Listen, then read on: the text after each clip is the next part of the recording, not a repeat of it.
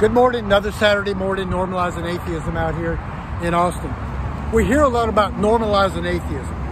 Now for me, and for many of us who are non-believers, we want to be considered as equals, right? We want equity. We want a seat at the table with everyone else from all different beliefs. We want a more equitable world. We want believers to know that we are kind, just like them. Nice, loving, moral, ethical, just like they are. Because many of them do not know that we, as secular people, as non-believers, are very similar in many ways to them. Because the principles of humanism are very similar, some of you may not like this, but it's a fact, are very similar to the principles of Christianity.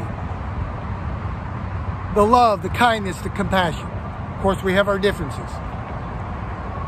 They, believers, expect us to be hateful and angry. Could it be because maybe that's what they see?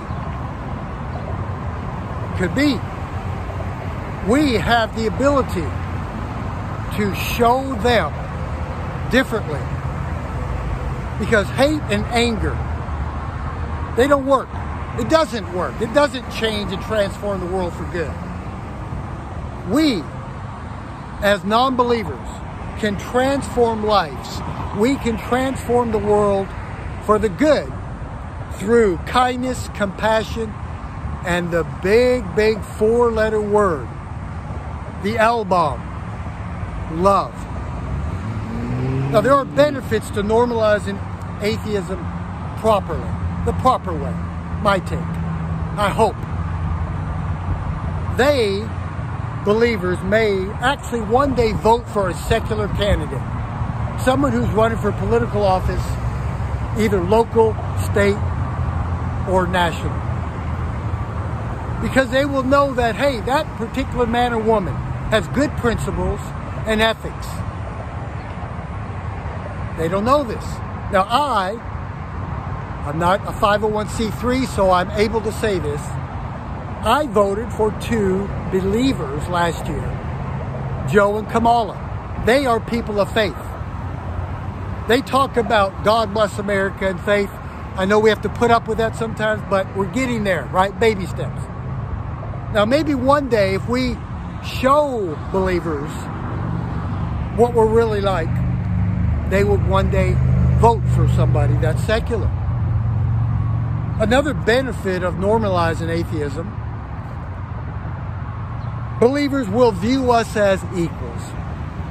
The great Martin Luther King back in the 60s. Treat us as an equal. We're not trying to take over. That's what we say. Treat us as equals. Another benefit of normalizing atheism properly,